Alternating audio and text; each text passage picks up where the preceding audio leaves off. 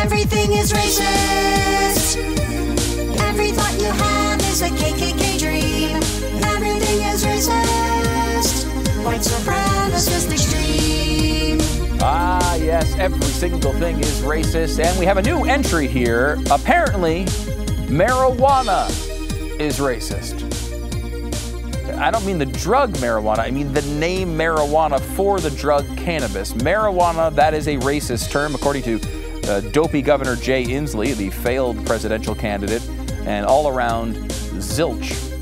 He has decided that the word marijuana is pejorative and racist, and he is going to get rid of it. He's going to strike the word marijuana from the text of all state law, because when words get... These same people will tell you, don't burn books. Whatever you do, don't do that. Don't say gay. Well, this is an actual don't say marijuana law. That's what this is. Don't say marijuana. Why is it actually racist?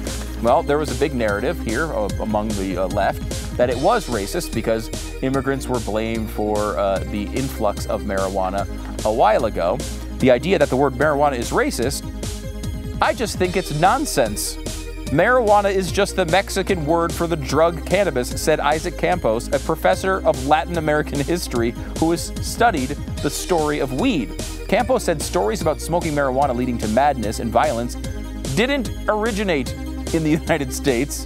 They were first printed in Mexican newspapers, and it was the Mexican government that ended up outlawing the drug first, nearly 20 years before the U.S. did. According to Campos, the more complete story of the word marijuana is a story about the influence of Mexican culture.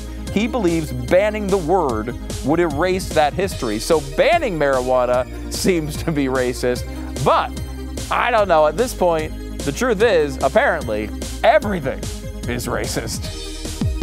Everything is racist.